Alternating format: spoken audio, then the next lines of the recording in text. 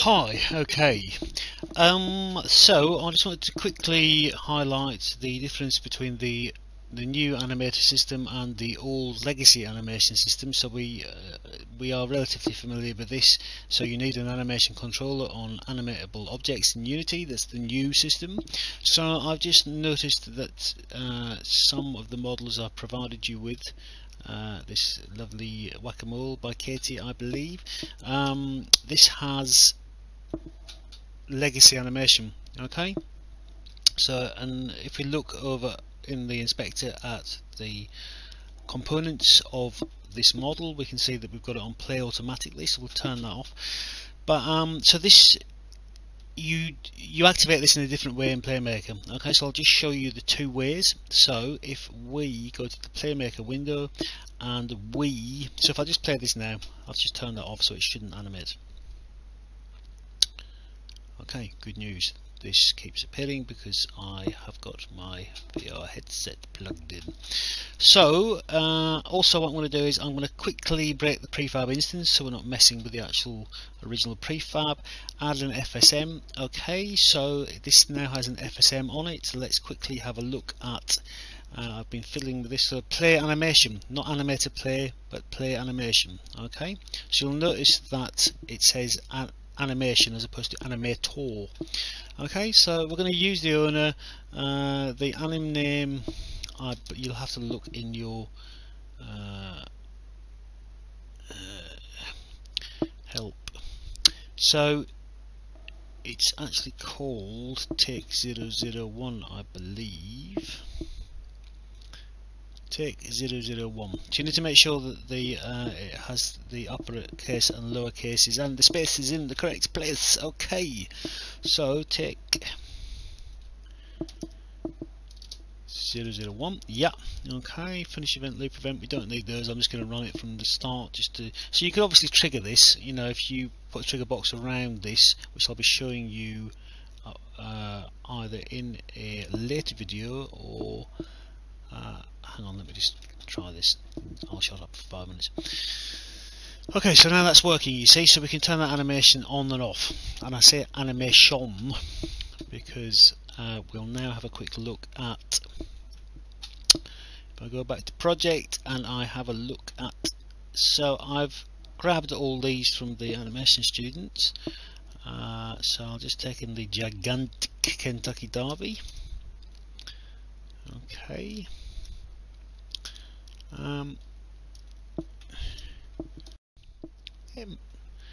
So I'll just scale that down. So this animation will run automatically. So we've got an animation and an animator controller here. Let me just break this prefab again. So if we look at the animator controller, we're going straight into, actually I've fiddled with this a bit. So this is not, we don't actually have an animator controller on this, so this shouldn't run. Okay, so there's no animation playing on this because we don't have an animation controller. So if I add a animation controller by pressing the correct button and not closing that, so doing the opposite of those two things. So Kentucky Derby 2. Okay. Still actually not linked to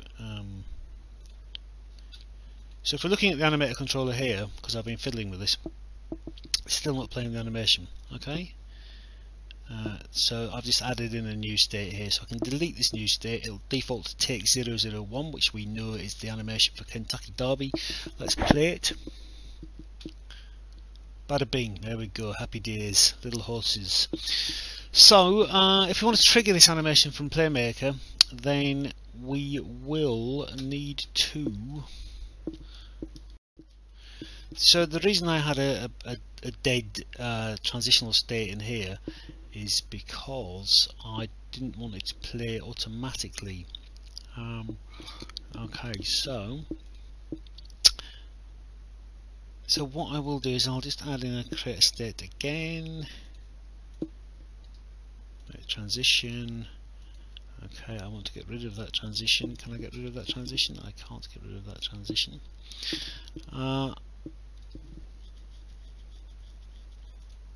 Okay, so that's the default entry state. So we've still got the take 001, which is our animation, is still sitting in our animator controller. It's waiting to be activated. I just haven't connected entry to it.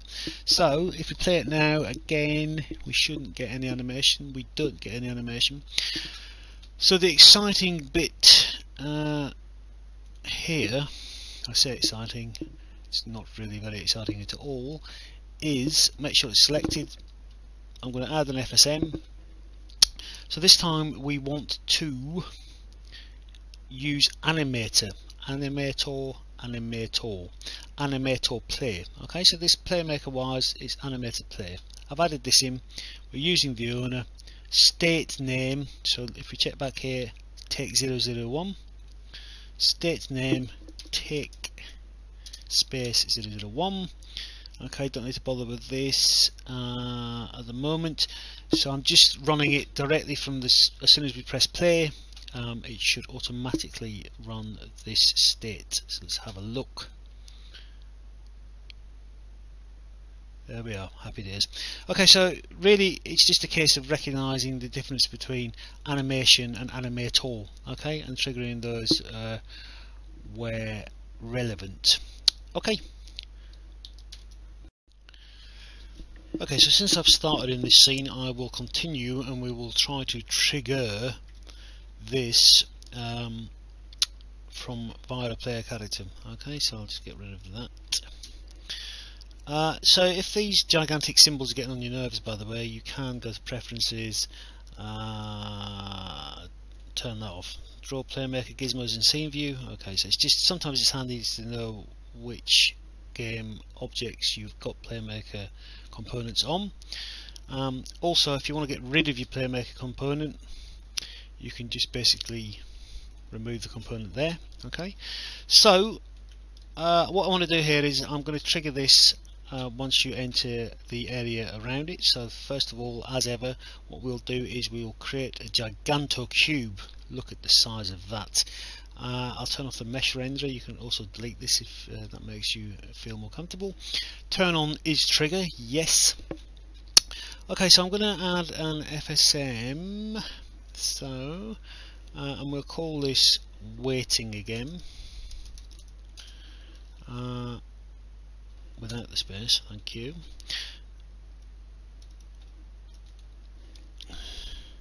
So it does something weird here. I've decided to give it a subheading like an imbecile. We actually just want to do that.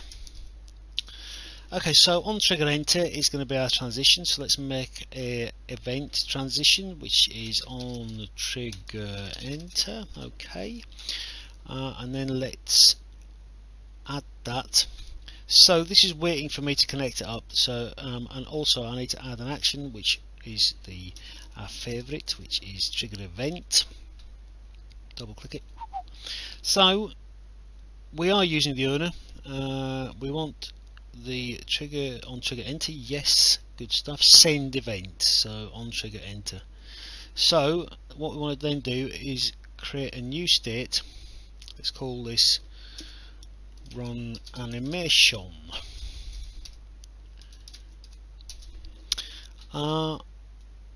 And so what's going to happen here is we'll run the animation on this object. In theory, that's what will happen. So,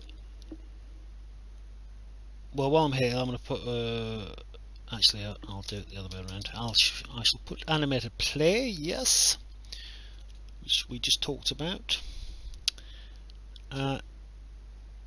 So we need to specify the game object. So it's just telling me there, obviously, that it didn't have an animator component because it was talking about using the owner, which is the trigger cube, which we don't want to do. We want to play an animation on Kentucky Derby. Okay, so the state name, I believe, take 001. Okay, so on trigger enter, it should run that animation. Okay, we're going to need a trigger exit as well to stop the animation playing. So let's just, there is also a way that you can make it loop, but I shall not get ahead of myself. Obviously I'm an idiot because I need to actually bring in some something to trigger it. So if you want to, the thing that actually sets these triggers off is a rigid body. Okay, so as long as you've got a rigid body on it, so if you've got a VR, the Vive VR camera, if you put a rigid body on that, you can teleport into these trigger boxes and it will activate your state machine. So what we're doing, I am looking for characters, yes, third person, yes, prefabs, yes, third person, yes, and look, he's gigantic. So it's not good practice to scale your main characters down, because it mucks up physics, but in this case I don't think I've scaled it enough to cause any massive issues. So I'm not going to put a camera on, I'll just keep it in this view. I will delete that camera though. I don't understand why. Oh, of course, I'm an idiot. I just deleted the camera that we need. Right, so I'm basically just looking at it in the scene view. Okay, so you can see here that the animation started working. Okay, so that's all good. So the next thing you'd probably want to do is